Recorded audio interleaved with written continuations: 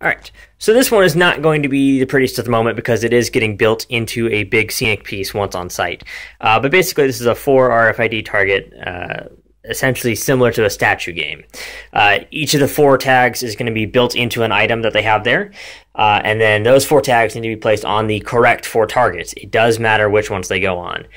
We went this way instead of with the traditional statue game because it's going to let us have a lot more control over the pieces themselves. And how they look, how they feel, how they have to be placed, and kind of make it a little easier on the puzzles. So, again, these 4 tags just need to go onto their little targets. And they actually have a decent range, so if it even gets a little close, it's going to open up.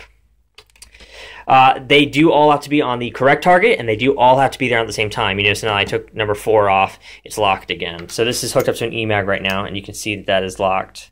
And then if I put the tag on again, it opens up and is now unlocked.